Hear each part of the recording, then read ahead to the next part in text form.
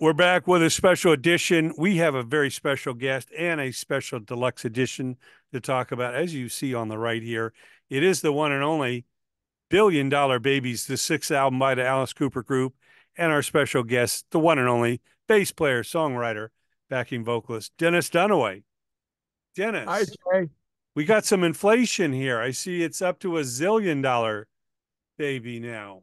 Well, it's been So a few years, you know. my gosh, we're gonna have to take out a loan with the Deutsche Bank or something on this one.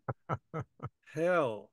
So the vinyl is 3 discs, one of the original album remastered, and then the live recording spread out over 2 discs. And that was recorded April 28th, 1973, the year of the release of the album, from Houston, Texas, the Sam Houston Arena. Wow. So I know there was a little bit of delay in getting this out. They've gone the extra yard with the packaging and the snakeskin cover and all that. Tell us some of the bells and whistles inside this besides the audio. Well, first of all, the cover, the snakeskin texture is really nice. It's different than the original one. They've stepped it up. They spiffed it up and it's really nice. And just the weight of the package, you know, the vinyl is great. And then you've got this practically a book inside written by the legendary Jan Uelski of Cream magazine, who interviewed uh, all of the surviving members and Bob Ezrin about our memories about each and every song that's on the album. And it's so well written. You start reading it and you can't stop. You have to, it's 8 pages long. Wow. And and anyway, the real standout for me is the remastering because this sounds better than it ever has. Yeah, I know the remastering is somewhat of a mysterious thing. It's obviously not a remix, but obviously these high-end mastering engineers know how to get in there and do something, give it a special treatment that it never had before. Right. And the technological advances give them the ability to really, it's almost like a remix in a way because you can hear things that you couldn't hear on the original. So they can bring out, some instruments, maybe bring out some highs or add a little bottom to it and kind of enhance the experience. Exactly. And I love when you mention add a little bottom, the bass sounds massive. Wow. You're like, finally, finally, guys, my time to shine over here with my mirrored bass, you You know. know, at one point, Bob Ezrin, the producer, uh, he gave each of us a T-shirt. Mine said more bass, you know, and Michael said Yeah. more guitar. And he said, now you guys can just shut up while I'm trying to do this. Wow. Yeah, I've heard of projects where guys go in later in the evening and kind of put the faders up on their guitars or make the bass a little louder, and guys come in the next day. Everybody's kind of messing around outside normal business hours, so to speak. Well, we never really had that luxury because, man, we would get in the studio and have to knock it out fast. You know, we were putting out 2 albums a year pretty much. That's Uh, insane to think about that now. Touring is so big. You could tour for 2 years after releasing an album. Back then, making the albums was a bigger priority to the label than the touring, right?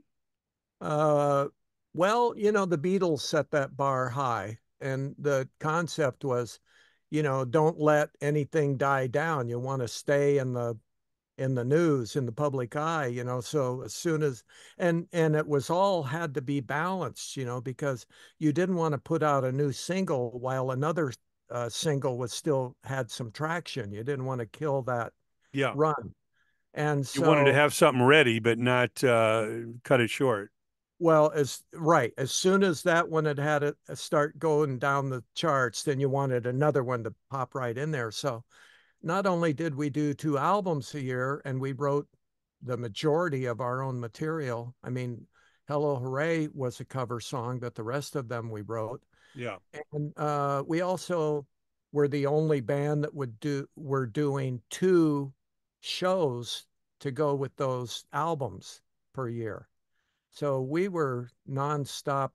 There wasn't any downtime for anybody to sneak in the studio when nobody else was there because we were all there all the time. Amazing. So we have, of course, the reprint of the $1 billion bill, and of course that exquisite picture of the band members all in white and baby Lola in there. Talk about who shot that and where the baby came from. That was David Bailey in London at his studio. And Lola's mother, Carolyn Pfeiffer, worked for Derek Taylor at the time, but she had worked for a lot of celebrities, and she worked on Fellini's Eight and a Half and Dr. Zhivago. And her job was to tell us when we went to some kind of a function, promotional thing. She would tell us who's who in the room and who we should talk to and what we should say. And when we decided we wanted a baby for the picture, then Lola was there. So David Bailey had the session was set up on a Sunday morning, and we had to get all of that American cash on a Sunday in London. And that was really difficult, but we pulled it off. And Cindy, Neil Smith's sister and my wife Yeah. of almost 50 years now, ha had uh, stayed up all night to make those white satin outfits that we had at the last minute decided we needed. Amazing. Now, you guys never heard of theatrical money? Nobody heard of prop money at that point? I mean, fake money is used in TV and videos and movies all day long. Who Well, who had that the was the brilliant other thing. idea of, well, it's got to Uh, be real money, like anybody's it, going to know. it was against the law to have a photograph of real money back then. So that was also an issue that had to be ironed out. And I believe they were able to talk to get around that because the dollars or the $20 bills or $100 bills weren't photographed straight on, and it they were still wrapped in a piece of paper to keep all bundled together. So we were allowed to do it after all. Wow. Yeah. I mean, we're here in Hollywood. I can go get $1 billion fake money here in 10 minutes, you know. It's it's crazy that you went to that effort. And of course, we heard the stories of the and I know it was from a previous album, but where you had the traveling billboard going through London with Alice's naked body per se. What album was that for? That was uh, that was for the tour that we did uh, in 1972 when we played at Wembley, Okay. and we wanted to make sure that we sold it out. Was And, Killer the album that was out? I think so, yeah. Okay. I, when people say Killer era, they're thinking of when the Killer album was out, and the band was already done with Killer, and we were already writing the next album. And not only that, but uh, albums would be released later in England, the earlier albums. Oh The wow. so we would be promoting Killer in Britain, and as soon as we got back to the States, we would be go right into Schools Out. So I believe it was the Killer, yes, because this Alice's private parts were uh, covered up by the snake Kachina, the boa constrictor. And Yep. so what happened is Shep Gordon, Joe Greenberg, our managers, uh, did this. They hired this guy that had a billboard on a truck and had it accidentally break down right in one of the major intersections during the Right, business like area. Piccadilly Square or something, some major Exactly. thoroughfare. Exactly. And of course, we're looking at the news and there's helicopters flying around filming it, and Wembley sold out. Wow. Well, you have to watch our other episodes for all those stories of dropping thousands of panties from a helicopter over the Hollywood Bowl and all those great tales. What amazing um, shtick, whatever you want to call it, PR magic in the tales of the original Alice Cooper group. So, uh, love it to death, killer, school's out, $1 billion babies, and of course, Muscle of Love, in addition to the greatest hits albums. What a string of records. So I know the vinyl kick is big. People are going to enjoy the new remastered sound on here. And like you say, Jan from Cream Magazine interviewed all four of you guys, all four living members of the band, including Michael Bruce and Neil Smith and Vince, aka Alice, and yourself for these for this booklet. Um, And Bob Ezrin. oh, Bob Ezrin, can't forget Bob. Nope. Um, once of Toronto, now of Nashville. Hard to imagine a Canuck living in Nashville, but everybody seems to be um, populating Nashville, Tennessee. And what amazing tales. Now, when did you guys have the chance to write these songs? And were these done prior to going up to recording? Or did you guys have a cram session where some of the ideas were done? Or was any of this written in the Michigan house? We wrote all the time. I mean, every waking hour, we would have ideas. If we were in a restaurant, we would be talking about what we were going to do or talking about ideas. It was just a constant brainstorming session, the Alice Cooper group. Everybody, somebody would say something, and then the other guy would try to outdo it, and then it would keep getting more and more fantastic until it either turned out to be an idea that we could afford to do or turn out to be just something that we would laugh about and move on to the next thing. But it was constant. In On airplanes, people that sat around the band got an earful because we would be discussing what we were going to do on a song. A lot of it was done in station wagons or by the Billion Dollar Babies tour. We had the jet, our own jet, and a lot of that would be, goofing around. A lot of that, but it would still be, if somebody had an idea, then we would discuss it, and that's how those songs came together. And things like late night jams, people would come, other musicians would come over, like in Detroit, Mitch Ryder would come over and bring his guitar, and we would jam into the wee hours. And the next morning, we might, hey, we got an idea, So that's how it went. That's incredible. And how would you catalog those ideas? Because now you got a smartphone or something like that. Were they just handwritten down? Anybody have a cheap little Radio Shack audio recorder? How would you catalog these things so you wouldn't forget them?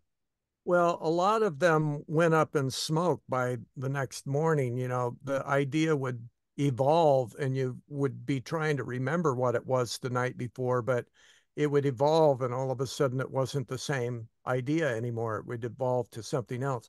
We had a tape recorder, but generally we couldn't afford tape or nobody wanted to stop working on an idea to set up the tape recorder. So we had very little of that. Bob Ezrin was really good at remembering what we had done the night before. Hey, wait a minute, Neil, you changed the bass drum part there. Let's get that back to where it was, that kind of a thing.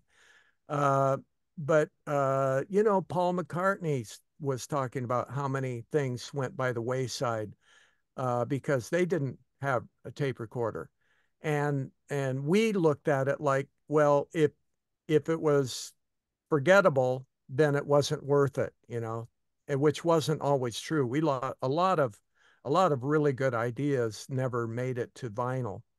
But the good ones were memorable. You would come back the next day and go, "Hey, yeah, no more Mr. Nice Guy. I remember that. I remember what I'm doing on it." So a But lot of it's it got to was, be frustrating, you know.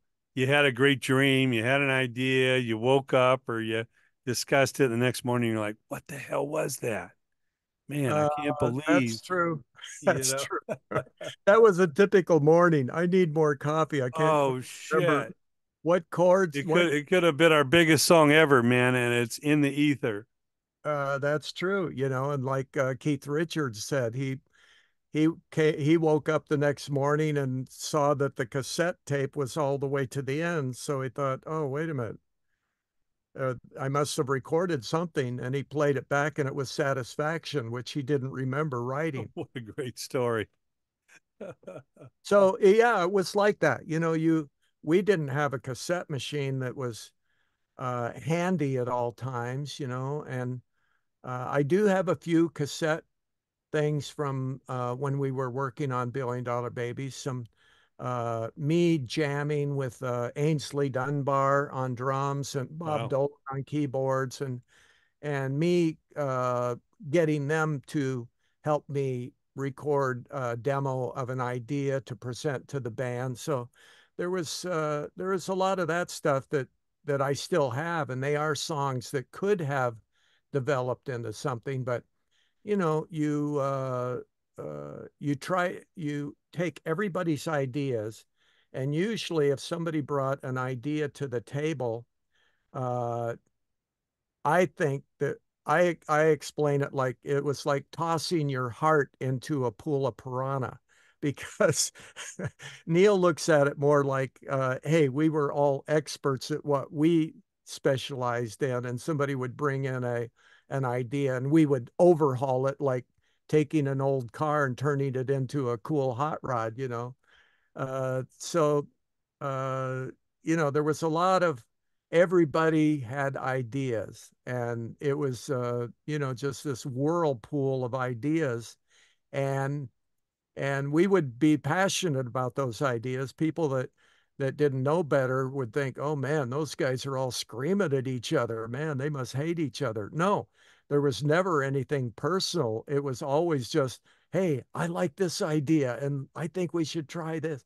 And we had a rule that if anybody had an idea, you couldn't give it the boot because on a verbal description. You had to actually give it a heartfelt try and play it, and then you could give it the boot. So, and we would vote on it, and there were five of us, so it would always be the majority wins. Everybody moves forward on that, no grudges, and that's how it worked. God, if politics could be that easy, you know, we'd be moving a lot of things forward here. That's right. Amazing. That's how Well, it's supposed to work. I know. Come on, let's get to work here. You guys are hired for a job, but what history? I mean, we look back at this landmark album 50 years ago plus, and it seems like yesterday, you know, coming up in school. I remember from schools out to Billion Dollar Babies, what a time period. And it just, you know, it stamps in your mind where you were, who your friends were, what you were driving, who your girlfriend was, where, you know, what your favorite soda was, whatever, you know, it was just boom, just brings you right back. But I got to say, it's aged gracefully, as you have. Our special guest is the one and only co founder, bass player extraordinaire, songwriting, and backing vocalist, the one and only, the secret weapon, Dennis Dunaway, the Alice Cooper Group. And special shout out to your lovely wife, Cindy, and a special memoriam to one David Liebert, of course, your tour manager. And your keyboard player's name again? Bob Bob Dolan recently passed Bob away. He was Dolan. amazing. The family. You can only imagine the jam session in heaven, and David might even have that magic briefcase up there. So it's a Oh, party tonight. You know, Dennis, we can't thank you enough. Always a supreme pleasure. Please, blessings to your family and your lovely wife, and can't wait to see new music from the one and only Dennis Dunaway, Double D himself. Please, thank you so much. We shall talk soon. okay, Jay.